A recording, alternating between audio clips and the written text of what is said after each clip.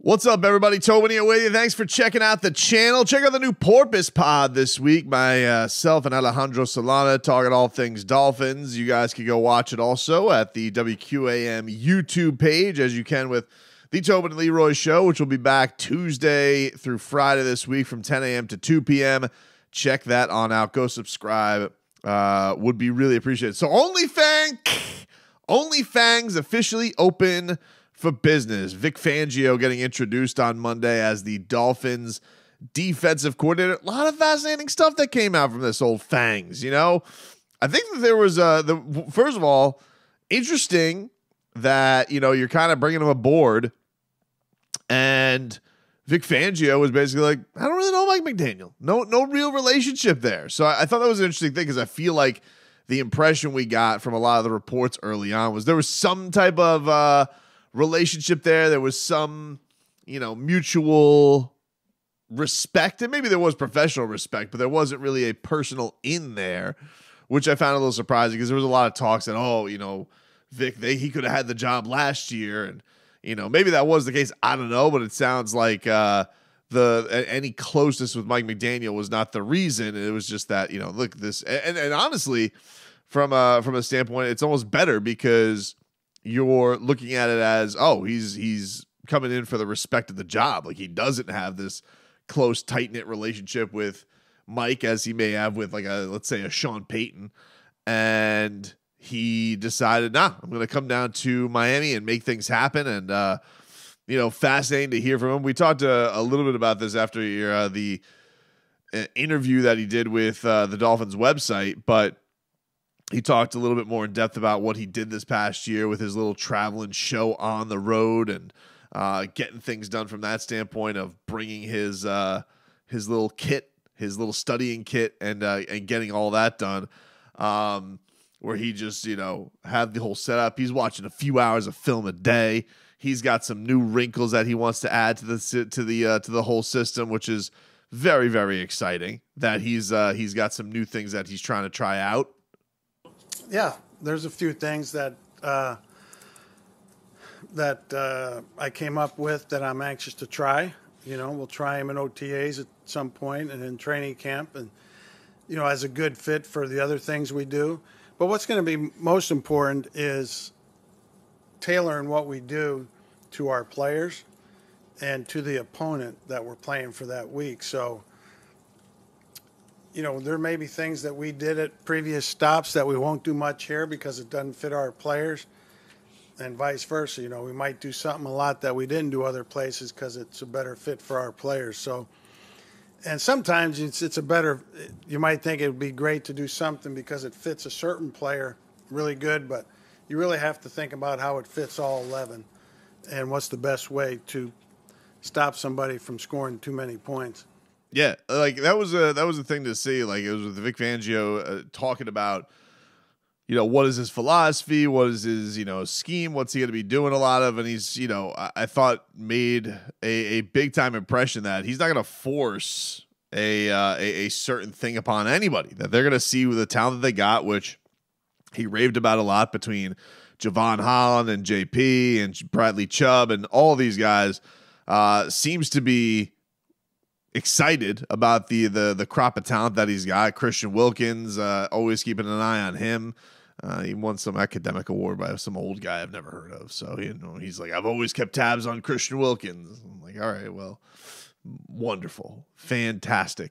And this was great because I thought there was just so many things that were just like Vic Fangio just is too he's just got too much experience to give a rat's ass about like trying to give good quotes.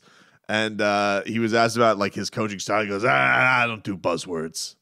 Not a buzzword if that's what you're looking for. You know, we're in charge of not letting the other team score. And we will do anything and everything to do that. You know, I've been places in the past where we pressured a lot. I've been places where we didn't pressure very much. You know, you got to fit the scheme to the players that you have while also factoring in the opponents that you're playing. So hopefully we'll be a team that will keep the points down, make it hard for teams to score a lot of points, and put our offense in position to score points for us. So, I'm not a buzzword guy as far as that goes, other than we want to play good defense. And what's good defense? Keep them out of the end zone. This is that's just gruff coaching right there. You guys actually didn't see this if you guys didn't see the press conference, but he was actually doing this while chewing glass. That's how Fangs was going about this. That he actually had a bowl of oatmeal up there, but in the oatmeal was glass. So he was having just a nice meal, but glass chewing at the same time because he doesn't use buzzwords. Although we will come up with a lot of buzzwords. I mean, we've already come up with only Fangs and Fangs Up. So we will find buzzwords. Don't you worry about that, Fangio. Anytime you need a little bit of marketing, you come to Old Toes. We'll figure some things out and get it going. He also, this was pretty cool. The Dolphins also hired away Chargers defense coordinator Ronaldo Hill, so he's coming on board to be back with Fangs as a secondary and passing game coordinator, former Dolphin. So that's pretty cool. The Dolphins are already poaching people and like letting you know, hey, come on over here. We'll give you a little bit of a situation. And like, Brandon Staley's kind of the man over there in LA as it is. Plus you get away from that fraud, Justin Herbert, you know what I'm saying?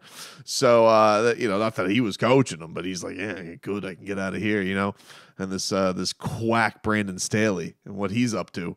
So you got multiple things that you could, that's got to be exciting him about that. But as far as what he could do, crafting the young guys and Javon Holland, what he could do and crafting the young guys like Bradley Chubb, that was the exciting thing. And I think especially unlocking Chubb because, you gave a big asset for him.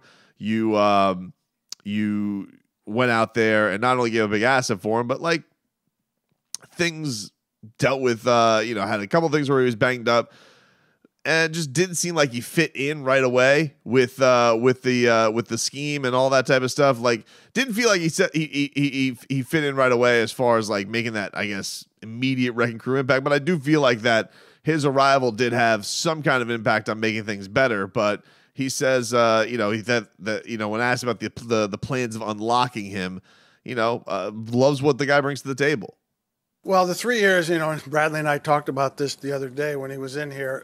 The 3 years I was with him in Denver, he was the victim of some injuries. I believe he got hurt in the fourth game the first year I was there and was out for the season. Came back the second year.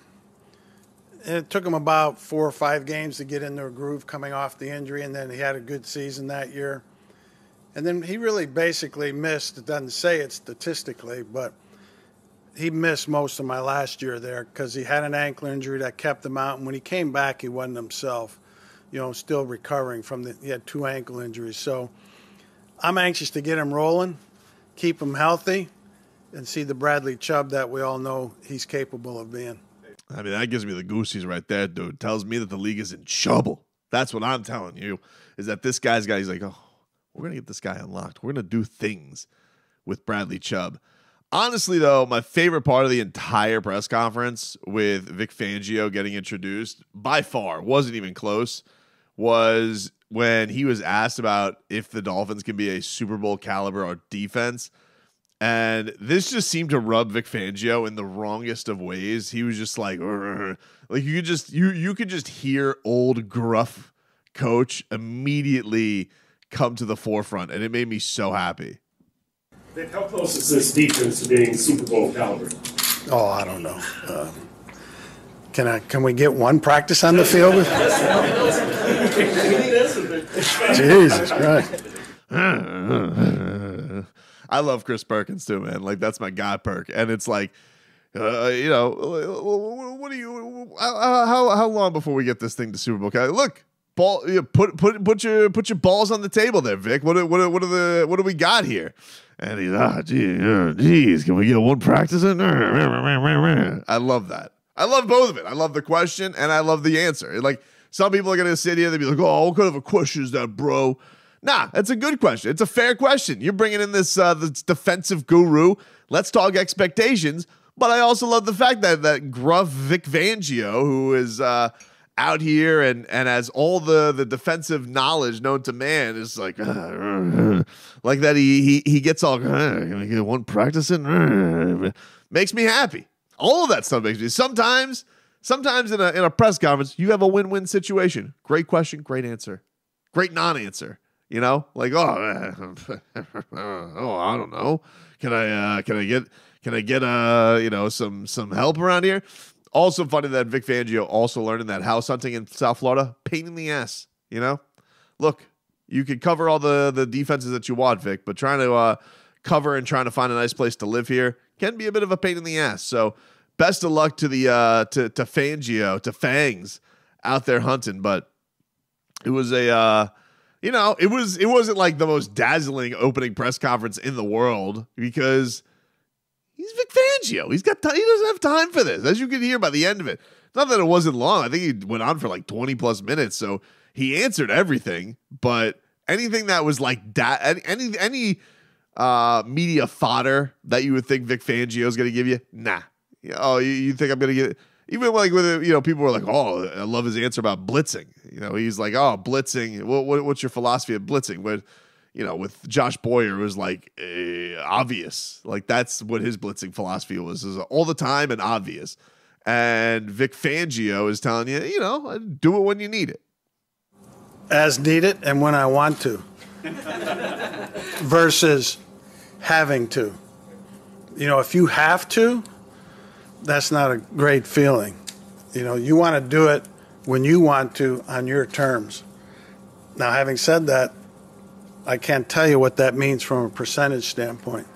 There you go. He's not promising anything. That's the thing. You're not going to box Vic Fangio in, all right? Too many years in the game to be pegged as something and just going to be labeled this way, that way. He's going to get his pieces together and he's going to decide what's what. But welcome to Miami Fangs. It was a hell of an introduction.